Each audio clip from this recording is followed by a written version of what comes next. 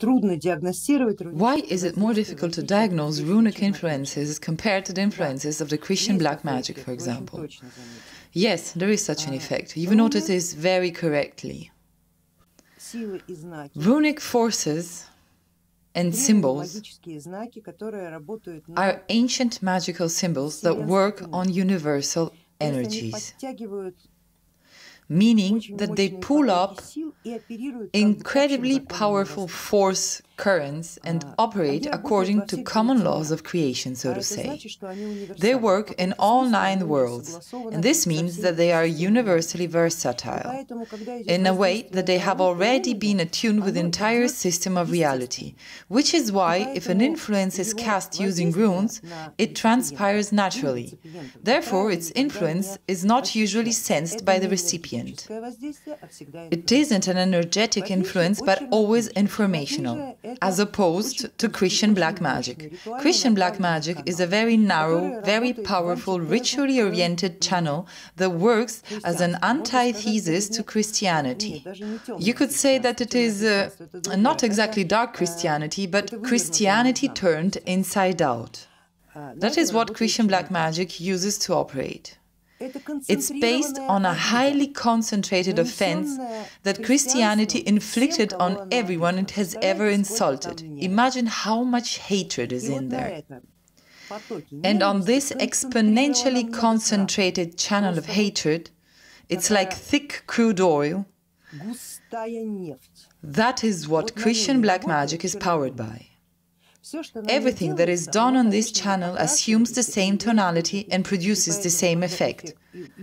So this is why it's impossible to miss if an effect or a strike or an influence was cast specifically via these channels. Its effects are specific. They have a very specific taste.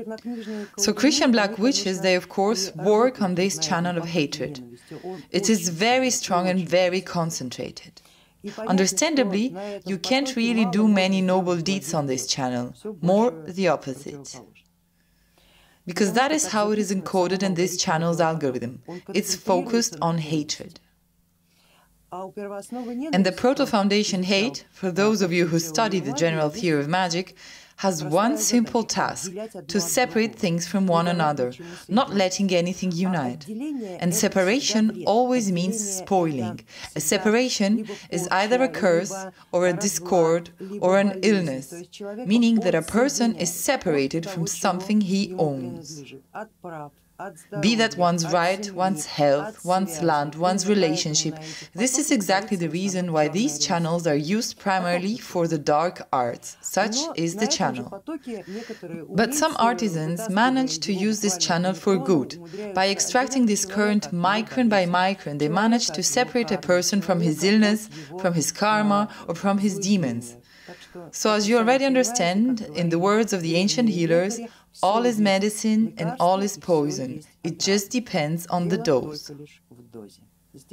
Here, the channels of the Christian black magic, the channels built upon hatred, pain and sorrow of the ancient insulted forces and people who once upon a time cursed their offenders, thereby creating this tradition, and they, as you understand, have collected an impressive arsenal throughout all these years.